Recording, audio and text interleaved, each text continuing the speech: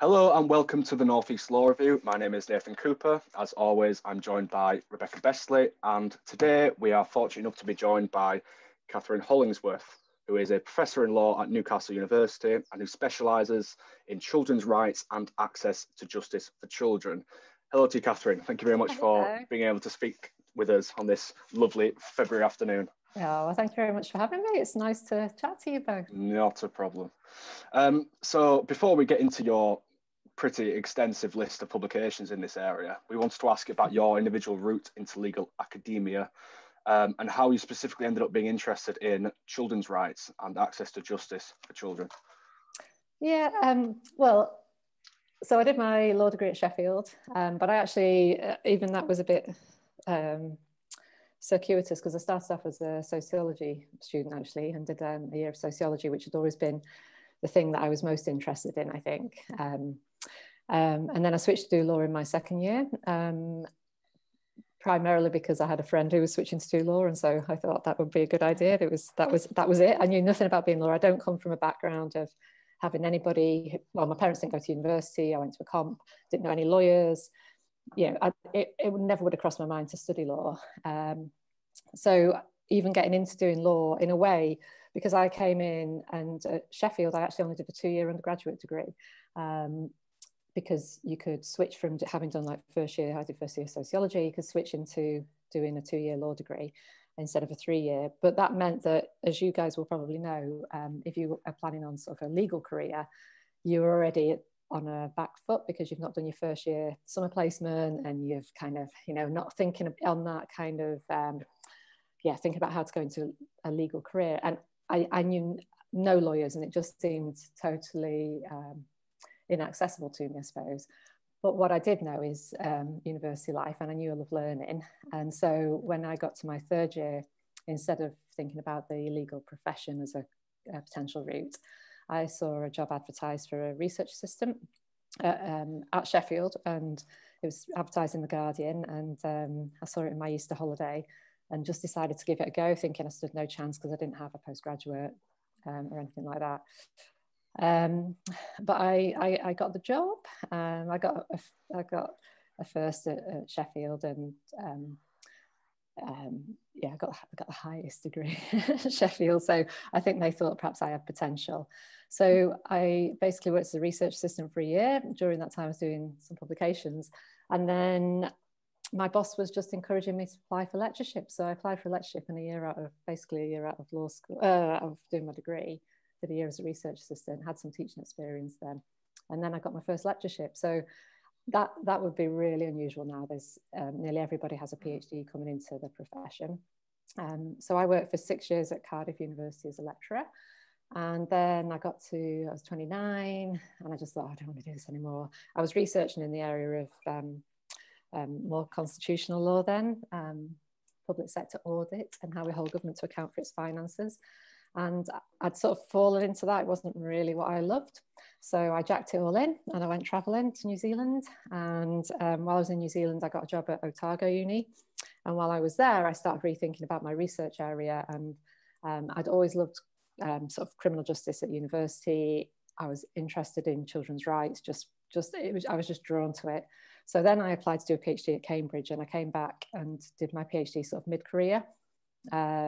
So I've done 6 years as a lecturer, a couple of years in Otago, working as a lecturer, then came and did my PhD, and did my PhD at Cambridge on children's rights and youth justice.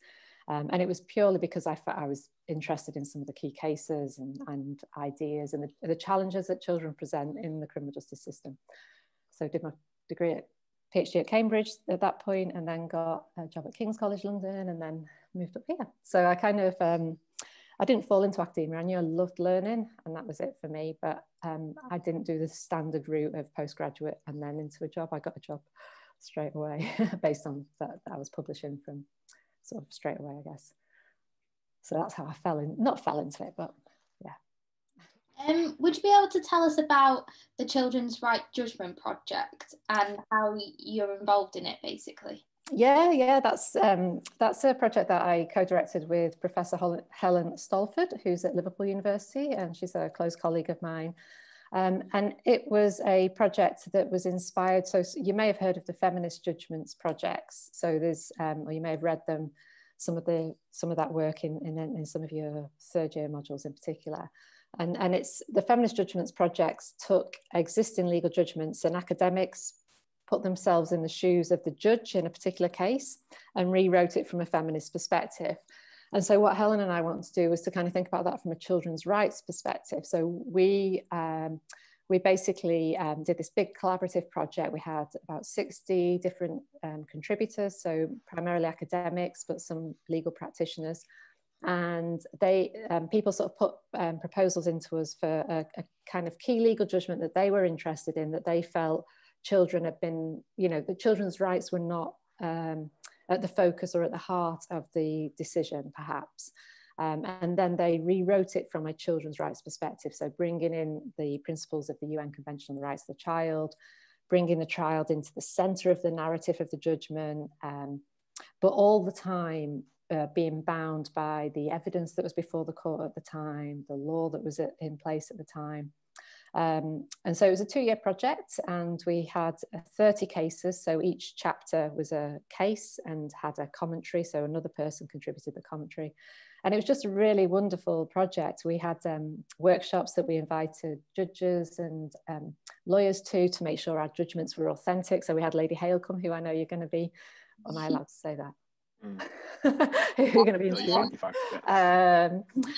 We had Court of Appeal judges, and so we built this big network of supporters, really, and we published a book a couple of years ago. Lady Hale did the foreword, and we had the launch at the Supreme Court, which was one of the best days of my career. It was just such a brilliant, like sitting in Lord Kerr's seat next to Lady Hale, and she talked about the book and introduced it, and so it was a really, and then we've gone on to do other work from that. We've gone on to do judicial training from that.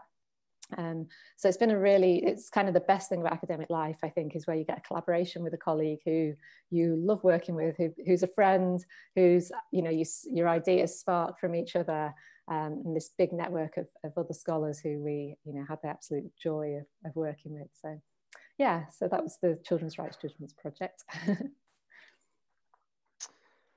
How significant are the so-called child-friendly judgments? How significant are they in attaining justice for those children?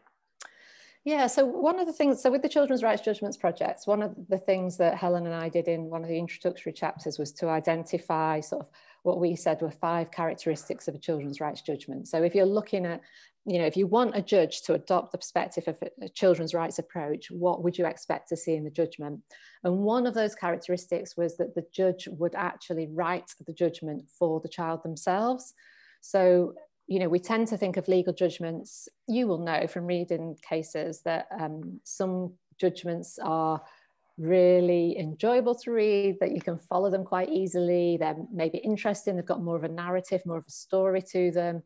Some judgments are really quite dry, and it's less about the people involved. And Lord Kerr was brilliant, I think. I was just reading one of his judgments recently, just the other day, about criminal records and about how long a criminal record should last, that might stand in the way of getting a job and so on.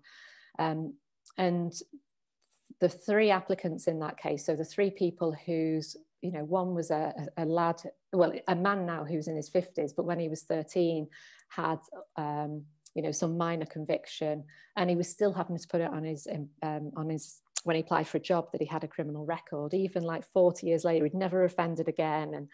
And what Lord Kerr does in his judgment is he contextualizes it. So he doesn't just talk about legal principles and broad concepts or generalizations. He says, for this man, Nathan Cooper, like this is what happened to him when he was a child. These are the implications it's had for him throughout his life. And he really brings it. He's not, it's about how the judge constructs that narrative within the judgment. So with a child-friendly judgment or child-sensitive judgment, we're saying what we want to see is we want to see judges writing when the child is at the heart of the proceedings. So this is a case where a child is perhaps being taken into care, or a case where a child's been, one parent has abducted the child and taken them to another country, and the judge is having to decide where that's going to be determined, that child custody issue. We're saying that we want to see judges actually writing it for the child, so the child can understand that judgment, can follow that judgment. And we think that's important, not only so that for access to justice, like, the child being able to understand the decision that's been made about them, but we also think, really importantly, that if a judge starts to write their judgments for the child themselves, putting themselves in the shoes of the child, really, it means they have to have, first of all, listened to the child's experiences, because we want that judgment to be speaking to the child and reflecting back to them their lives, their experiences and their views. So it helps to promote access to justice, because it means that the judge is having to ensure the child's participation through the proceedings as well, and listening to the child, listening and understanding what's going on for that child, understanding their views and their wishes. But we also think it might change how the judge reasons the decision and the potential outcome of the decision, because if the judge is writing it for the child, they're really having to empathize with that child, they're really having to understand things from that child's perspective, they're really having to show that they've taken the child's welfare into account and what that actually means. And by doing all that, you might be actually changing how you think about the outcome and what's best for that child. And so we think it has, we call it this legal transformation approach, that if a judge writes a judgment for a child, it not only helps the child understand the judgment, which is part of our Article 6 rights, our right to a fair hearing. It not only helps to encourage the child's participation, which is also part of Article 6, but it also potentially can substantively result in a better child rights judgment as well. So we think there's like different layers of why it's so important for justice and access to justice as well. So we see them, there are examples. Peter Jackson, who's a Court of Appeal judge, has done some really good judgments for the child, where he writes them in a form of a letter. So, dear Sam, you came to court this week, and I heard from you, and I spoke to your father about this and that, and that actually that's the level that they're delivering these judgments actually for the child in the proceedings. So it's really very different way, very different than some of the legal judgments we'll be used to, but really interesting, I think. What do you identify as the 4 key requirements in creating accessible judgments for children?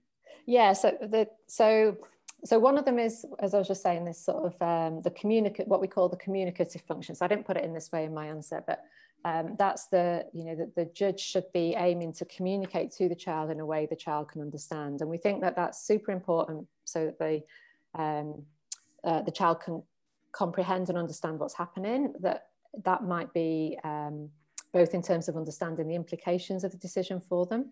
So knowing that they have got to go and live with dad rather than mum, for example, if it's a child arrangements decision, and why the judge has come to that decision. The child might have, that's really important, because the child might have actually some really important insights that would inform an appeal, maybe. We also think it's really important because it helps to enhance what we call procedural justice. So the idea that if a person perceives the decision as fair and as neutral, and they trust the person who's delivering it, then they see that the decision as more legitimate, and they're much more likely to comply with it. And we also think that communicative function, that clarity in the communication, is important because it can serve what's called therapeutic justice reasons. So it can help the child become reconciled with what was probably a very stressful time in their lives. Whatever that context, if a child is at the heart of some legal proceedings, something's probably gone wrong in their life, or something's unsettled. So they might be trying to get a secure immigration status, they might be a family breakdown, they might be taken into care, they might be in criminal proceedings. That's probably going to have been a difficult time for the child, possibly even a very traumatic time. And if a judgment is written in a way that's, that alienates the child, if, some of the judgments we've read have been really interesting, so like cases where a parent has abducted the child to another country, so there's been a family breakdown. Dad has taken the child to the country dad's originally from, say Italy, and mum's trying to get child returned. In some cases, children, ordinarily what's supposed to happen is the child comes back to where they're originally from and the dispute is decided in the courts there. But in some, there are exceptions to that. And one of those exceptions is if the child themselves objects to being returned home. And so Helen Salford and I did some analysis of about 30 cases like that, reading the judgments to see how child rights compliant they were or not. And so, some of the I wish I had the quotes now, because there's a judge in a couple of cases, and the way she talks about the child, the child had obviously told the social worker to go and F off, and the judge is like, this was a sort of like, this type of language from such a well brought up girl is just not acceptable. And she's basically, this girl is too big for her boots, and is the way she spoke about her, you just thought, if that child read that judgment, that how would that impact on how the child felt, not only about that judgment, like they're not going to trust it, they're not going to see it as fair, they're not going to want to comply with it, but also more generally, how is that child going to feel about the legal system and about judges in future? Like, they're going to be totally alienated from a legal system and not see the law as being for them. And so part of that communication function is really important for the child to the procedural justice side, but also to show, we've heard you, we see how hard this has been, and we want your life to be better. We want to help you with that. And by speaking to the child like that through the judgment, we think that judges can have quite a powerful impact in this sort of like more therapeutic justice way as well. So that's the communicative function, procedural justice, therapeutic justice. We also talk about how judgments that are written for children can have a developmental function. So helping the child to, it might be about developing their autonomy, their capacities, how they feel about themselves, their self-worth, their self-respect. We talk about it having an instructive value, and that we think, if you imagine a case like Gillick, I don't know if have you done family law or medical law this year? I do family law, yeah. So the Gillick decision, I don't know whether you've come across it yet, but really important decision in children's rights. It was about, that if a child is under the age of 16, they are able to consent to medical treatment without their parents' consent as well, if they have requisite maturity and understanding. We want to see decisions like that written in a way that your average teenager can understand, because this is a really important articulation of their rights and what they can demand. And we think that the law should be accessible to children and should have this instructive or educational value for them as well, more generally, not just the child at the heart of the proceedings. And then the fourth function that we talk about is that legal transformation function, that the way the judge writes the judgment, if they put the child at the heart of the proceedings, if they write for the child, it will lead to a better decision, a more compatible, a children's rights compatible outcome as well, not just how the decision reads, but actually what the decision does. So what is the relevance of the Children's Rights Judgment Project for children in the criminal court? Thank you for asking that, because a lot of the children's rights judgments, when we were looking at judges writing for children, the examples that we have seen in real life, if you like, have been in the family law context. In the criminal context, my own research, as it's obviously children's rights, but I look specifically at children in the criminal courts. And I think initially we were thinking that, I was thinking that because in criminal courts, what the judge is doing is delivering a sentence. So, a person's pleaded guilty or been found guilty, and then the judge is deciding what sentence to give them. And they're read out orally. They're not like a written judgment, so many other, and that's, they're often in the family courts, they're often read out orally as well. But in criminal courts, they're not really very often published. They're called sentencing remarks. And that's the judgment, if you like. There's a few online, but generally they're not written down. So I was thinking it didn't really have relevance, but it's been really interesting. I had lots of meetings with magistrates initially, and then some Crown Court judges. The magistrate court is for the kind of lower level offending. For children, it's children are in the youth Magistrates Court if for offences up to about 2 years in prison, and then in Crown Court with juries and wigs and so on for more serious offending. And they were all really interested in it, actually, and interested in the idea of how they could deliver their sentencing remarks in ways that were more child sensitive, if you like. So generally when a judge delivers a sentence in remarks, if you picture a courtroom, you've got the defendant usually in the dock, perhaps behind a glass, often a glass dock for security, and the judge is delivering the sentence in remarks to the whole courtroom. So you've got the victim or the victim's family listening, you've got the defendant, you might have the media. With cases for children, that there'd be reporting restrictions in place in most cases, but the media would still be there, or the public gallery. And so the judge has to really think, okay, who is the audience for my sentencing remarks? Who am I speaking to? Am I, and it's a real challenge for them, I think. That's in law, actually in kind of criminal proceeding law, they have to deliver, they're told that they're writing for the defendant, okay? You're delivering it, Becca, you pleaded guilty to, section 18, assault against a person, and I'm going to be sentencing you, blah, blah, here's my reasons. And they do that, but it's really interesting because they are so conscious of the other audiences as well, of course. So, and there's a very formalized language. It can be quite impenetrable. If you do, if anybody goes onto the Her Majesty's Courts and Tribunals website and you read some sentencing remarks, a lot of them as well, when they're working out when they're saying why the sentence is the length, say it's a custodial sentence, they're taking into account what the minimum term is, and the minimum term or the might be different depending on how serious it is, whether there was a knife or not a knife. You take into account aggravating factors, mitigating factors, was there an early plea, has the person spent time on remand or on a tag, and all of these calculations are spoken, and it's just numbers, and the actual sentence can get lost within that. And so when a child is in court, you can imagine, this is a highly stressful time for the child. They're super anxious, particularly if it's a serious offence and they might be facing a custodial sentence.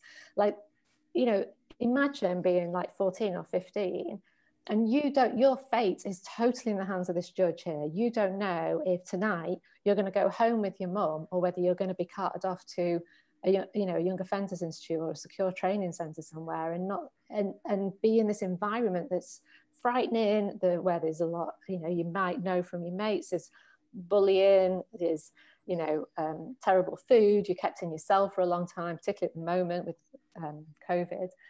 It's a really anxious time for them, and trying to engage that child, trying to help that child understand what you're about to tell them in terms of the sentence is really challenging for a judge. But some of them don't really seem to try very hard either. So they will deliver the sentencing remarks as they would to an adult. And I did, so I got invited to do some judicial training for judges in the Crown Court. So the Judicial College is the body that they run lots of modules, lots of courses for judges, and judges go maybe a couple of times a year for a 2 or 3 day residential and do different modules. So I was asked to go along and talk about, I did a few actually, children's rights in the trial and then sentencing. So to help kind of with that training, I've interviewed about a small number, like seven children who've been sentenced in Crown Court, about their experiences of sentencing, what they thought of the judge, what they thought of the process, how they felt, what they could understand, what they didn't understand. And then I asked them to read 3 different types of sentencing remarks. So a typical one that has been published, one that's supposed to be clear, that the Court of Appeal said this is a short, this is how you should write your sentencing remarks. And then one that I'd asked a magistrate to write that was a fictional one, but complied with our principles of what a children's rights sentencing remarks would look like. So very clear, well structured, well signposted, simplified language, showing empathy for the child, reflecting back the child's experiences, so acknowledging that the child's grown up in a difficult environment, mum and dad try their best, but they're not always great parents. Recognizing the child's ambitions, the child wants to go and be a mechanic, giving the child hope for the future, all of these things. And the children, it was so powerful speaking to these young people, like some of whom had been in prison, most of whom had not, but had been facing potentially going to prison. And they were all so positive about the children's rights sentence and remarks. Like it was so interesting. They, when you're speaking to them about court, particularly kids, the young people I spoke to who were Black or mixed race, they just felt this real sense that the judge was already made up their mind. The judge just sat through the whole trial, and they felt by the time they got to the sentence, the judge has already basically written them off. They also expressed bias around race, but not just around race, also about this, the judges up there, they're powerful, they have no idea what my life is like. They just don't know. They're white, they're middle class, they're middle-aged, they don't know what my life is like. So this real sense of distance between them and the judge, not understanding what's going on, like the language. Kids, young people in sort of research done by speech and language therapists don't know words that we would, that are so common in the criminal courts. Victim, they don't know what that means. Custody, they think that custody, to us, that means going to prison. They think custody is around, which is the same word, being taken off mum and dad and being put in care, for example. They don't know what, parole is, but they're being told that in 3 years they can apply for parole. They have no idea what that means, or being let out on license. That means nothing to them. And they, this sense of like, they just had no clue what was going on.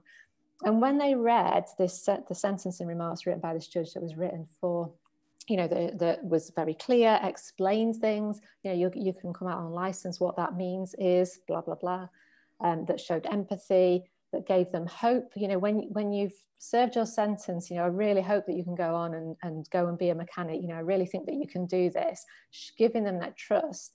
The young people I interviewed, honestly, their faces just lit up. And these were not kind of like, these were kids that have seen some of life, and like, they're not going to be easily patronized. They're not going to, might be a bit cynical, but they so responded to those judgments and were saying things to me like, God, if a judge had spoken to me like that, I think things might have been really different. It makes me really, I get really moved listening to it, because it's so powerful listening to these young people.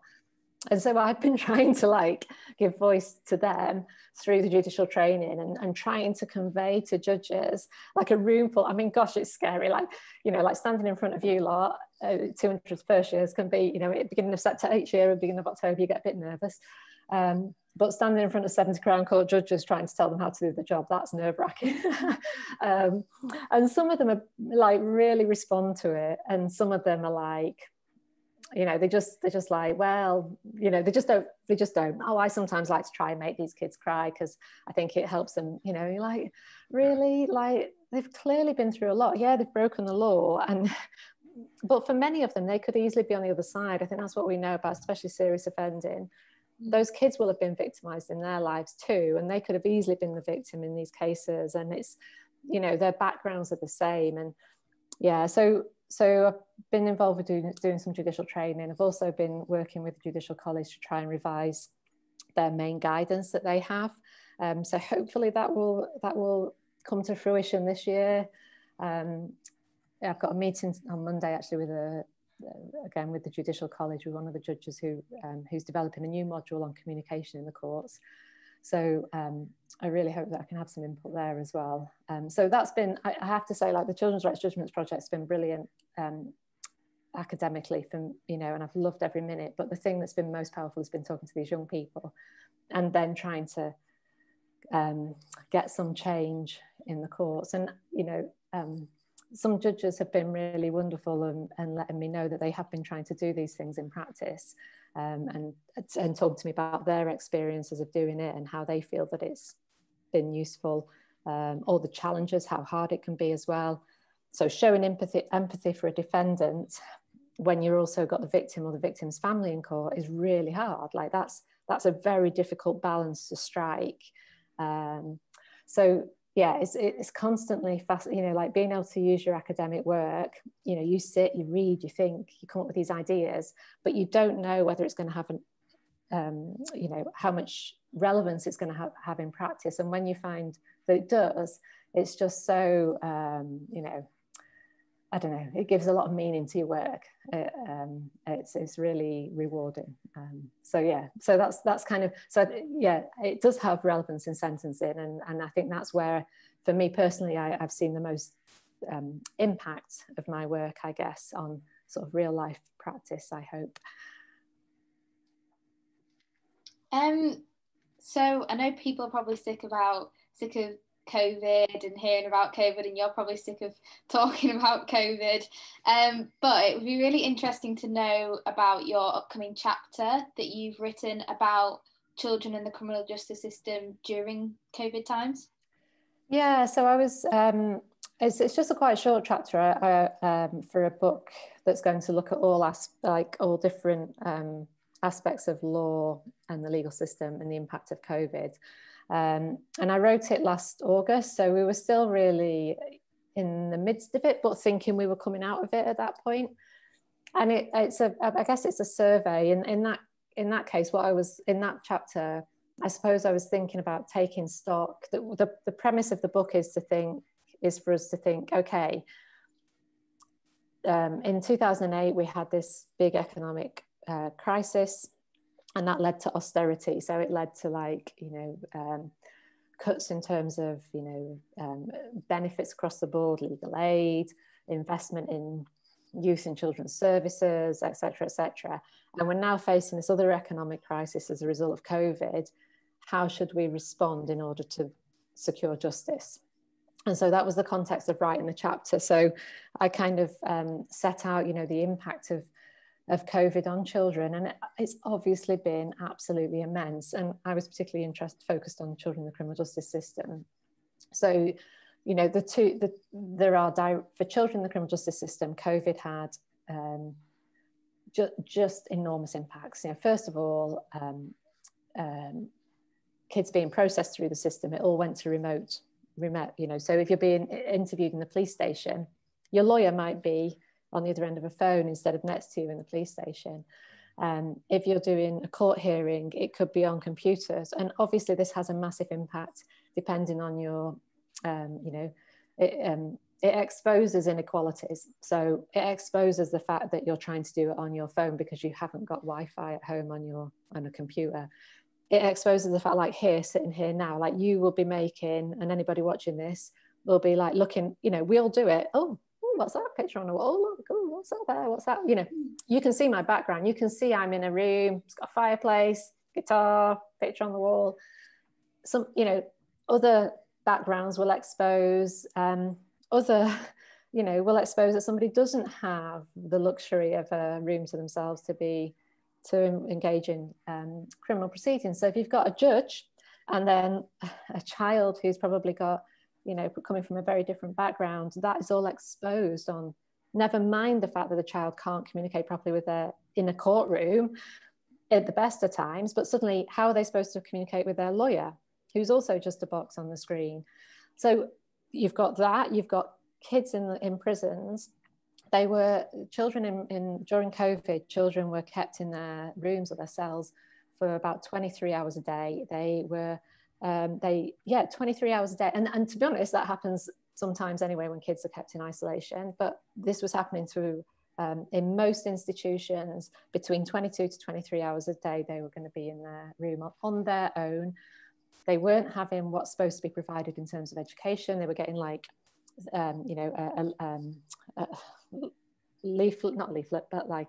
worksheets pushed under the door. It would keep them busy for 20 minutes and then that'd be it for the day. Now, some kids felt, actually, one of the upsides was some kids felt safer, and that goes to speak about how unsafe they feel in these institutions at the best of times, that when they're out in the communal areas and so on, it's not a safe place to be all the time. But obviously it had a massive impact on mental health for them. And the risk of COVID, of course, being in there. And then the knock-on is with all there's massive delays now in the court system that we know, you know, so some kids are committing offences, have committed an offence, and they might not end up being tried for it for another 2 years.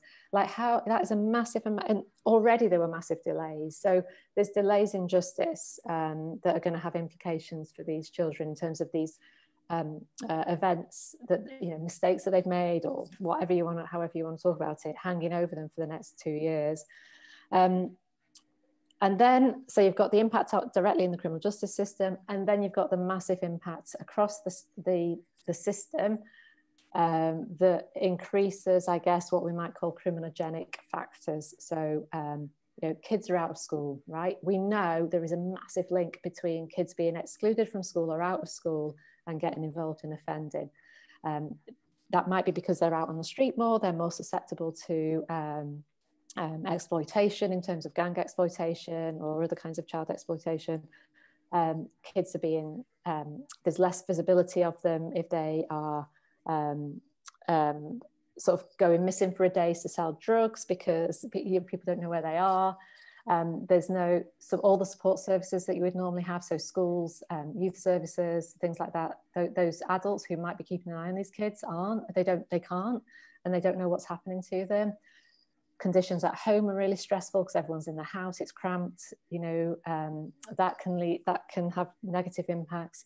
So all of the sort of factors that we associate anyway with offending, you know, kids are out, they're getting pulled up for COVID breaches by the police, who get sucked into the system that way maybe.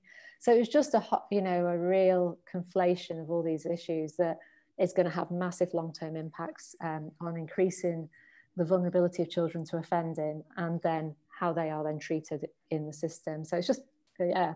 So I was just arguing that we just basically, I mean, just need to invest. We just need to invest priorities in kids and try to address those factors really, and not go back to austerity. That's a bit depressing. Oh, I feel a bit depressed now. I know, and that's the end of the interview as well. And sorry. Ending on a low note there. Well, do you know what? I mean, there will be positives, and I think. Yeah. Well, thank you so much, Kathryn, for joining us today. It's been really interesting. Oh, thank you for having me. I'm sorry. I probably talked to not quite as much as Josh, but it's so great to be able to just talk informally about your research, because it's what, you know, really drives us and what makes us love our jobs, and be able to share it with students is really brilliant. So thank you for giving me that chance. No worries. Thank you very much for coming, and thanks for everyone for watching, and we'll see you all next time. Thank you. Bye.